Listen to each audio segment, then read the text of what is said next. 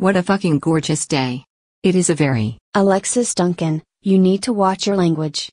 My kids are over there, and I do not want them picking up such naughty words. What are you going to do? Arrest me? No, but I will take you to your sister. Why do you have to be so naughty all the time? Oh, you fancy yourself as a big fucking woman because you're a mother? Watch your language. I won't tell you again. I'm a mother trying to teach my kids lessons in how not to behave in public, and you are not helping. I am very cross with you, young lady. Kimberly and I are over there with our children also, and my daughter has just repeated to me one of those naughty words. Good. What do you mean good?